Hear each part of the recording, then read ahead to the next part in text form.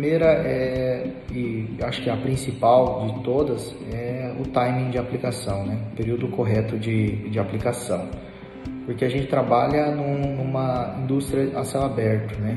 Então a gente depende de fatores como vento, umidade relativa do ar, chuva, né? Para poder aplicar, né? Então, às vezes passa aí uma semana, 2 semanas, às vezes chovendo, a gente não consegue entrar aplicando, ou venta muito forte durante esse período, né? Durante um certo período. A umidade relativa também às vezes pode estar muito baixa, o que compromete a eficiência tanto dos produtos, né?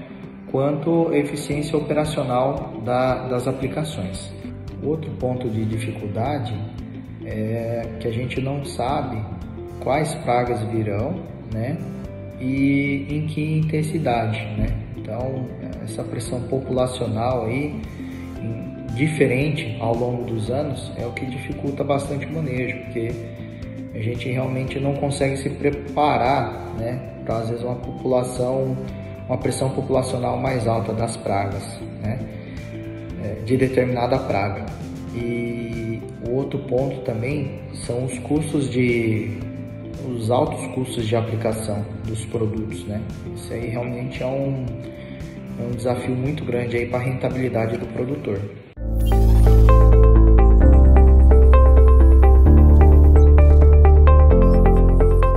Primeiro ponto, nós temos que ter maior quantidade de princípios ativos, né, para a gente rotacionar e preservar a qualidade e a eficiência desses ativos.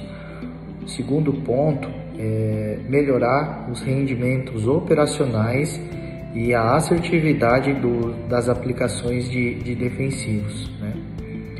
E o terceiro ponto é que nós precisamos ter mais opções de biotecnologia, tanto na parte de proteção de plantas, né, quanto a parte de biotecnologia ligada ao controle biológico.